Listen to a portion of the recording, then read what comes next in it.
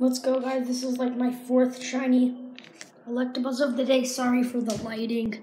It's really bad. I haven't been able to film any. I got one on my TikTok channel, which you should go follow, BMTV Pokevids on TikTok. Also subscribe to my YouTube channel, BMTV Pokevids, that you're probably watching it on right now. That's a good CP. Oh, this is perfect. This is a good Electabuzz. This is the one I'm probably gonna evolve. Okay, guys, today we're gonna be evolving our shiny Electabuzz from Community Day into a shiny Electivire.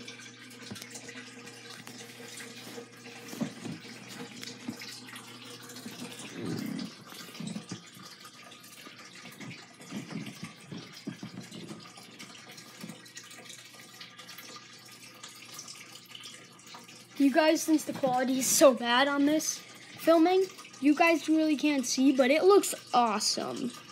Here. You guys can see it a bit better now. It's still kind of orange, and it has blue on it. It's sick.